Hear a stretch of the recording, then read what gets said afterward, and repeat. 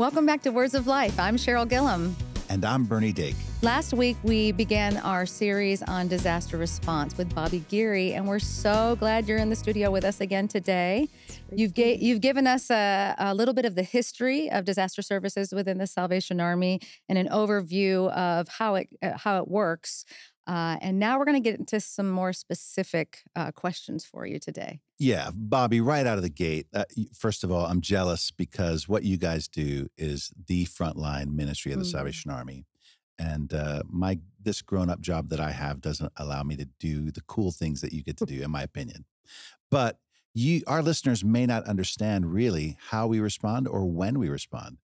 Could you kind of help us zero in on the types of response that we do or even specific responses? Sure, I'd be happy to. One of the things that we respond to, of course, are those major natural disasters, things like hurricanes, the southeastern area, the Southern Territory.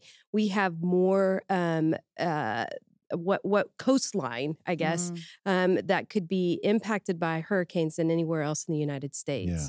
So hurricanes, tornadoes, imagine, Oklahoma all the way over to Georgia, we're constantly battling those tornadoes. And beyond just natural disasters like those or floods or things like that, we also respond to things like domestic terrorist situations. 9/11 was one of those. We responded both at the Pentagon and in New York City back in 2001. And so other things we might also respond to would be things like most recently the Pulse nightclub shooting in 2016 in Orlando. Yeah. And then we also responded last year to the Uvalde school shooting. Sometimes people don't even know that we're there because, our presence, we want to stay out of the limelight. It doesn't have to be about us, but we want to be there and offer that ministry of care to people in need after those devastating events, especially our first responders. Part of our mission statement for the Salvation Army is to meet human need in Jesus' name. I don't think that anybody would ever characterize Jesus as someone who bragged about his ministry. And we don't do that either. We just go and trust that the Lord will provide. And he's done that. He's given us exposure amongst the public who support us so philanthropically or so generously through their philanthropy. But it's because we keep showing up. Last week you told us that it really is a ministry of presence. And that's a pretty neat thing. Now, I was fortunate enough to be a part of the disaster response at 9/11 at the Pentagon. And we were living in Springfield, Virginia. I was attending church in Arlington at a Salvation Army, which was the actual closest physical property to where the plane had flown into the Pentagon. And I'm amazed at how you all coordinate all of those volunteers. It is an incredible feat, and you guys are to be praised.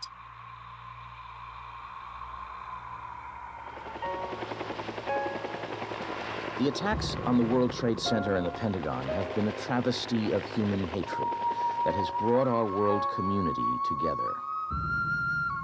It has shown us the power of human compassion and the need that we have as people for one another.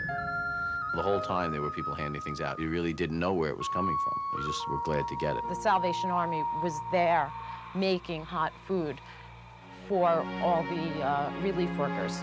The first time I walked into the dome, the bubble, I was just stunned at what I saw. The setup that they had and the food was fantastic. The folks in those canteens couldn't do enough for you. What do you need? What can we get for you? If we don't have it here, we'll try to figure out where we can get it. The counselors that were there, they let us know that they were available to talk or even to pray. Everything that was being done by the Salvation Army and the Salvationists was done to help the rescue workers do their job.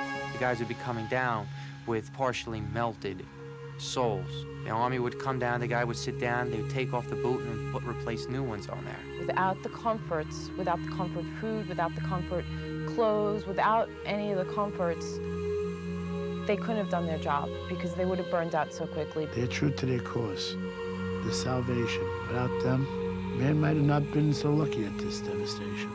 We might have been a little more to the weary than less to the weary. Bobbi, do people ever reach out to us after a disaster and tell us, thank you, or how something might have impacted them? Yeah, actually they do. And if you don't mind, I'd like to just share a little excerpt from a letter that was sent to the Divisional Disaster Director of Florida Division after the Pulse nightclub shooting about our response there. And this letter starts by just praising a couple of the individuals that were serving, and then this is the statement that one of the on-site investigators came up and shared. He said, "You will never know the impact that the Salvation Army made on me personally." Sorry, you might see me get a little emotional with this. It's okay. Yeah. As I was working in the building, when taking breaks from the awful task that I had to do, when coming over to grab a bite or a drink and just to sit and chat with your people, I could not have done my job without your folks there supporting me. From my heart, I cannot even put into words how having you there made my job possible. So on behalf of the Tampa Orlando Resident Agency of the Federal Bureau of Investigation, thank you for the role you played in working alongside them during this terrible time. Wow.